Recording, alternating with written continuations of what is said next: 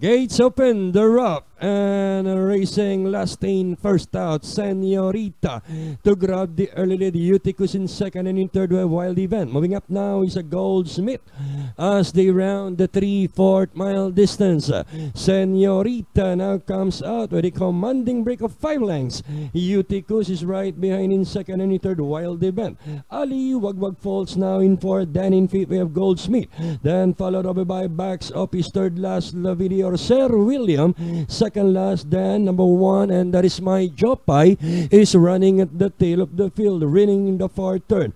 Is still traveling solo in front. Senorita leads by about 4 lengths. Wild Event now trying to get closer in second, while Eutychus drops back in third, and in fourth still is Ali Wagwag Falls, Goldsmith, then Backs Office.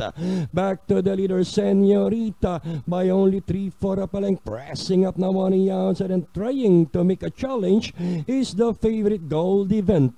As they come up towards the home turn now, we've got a new leader. Wild Event takes the lead, and down the stretch they come.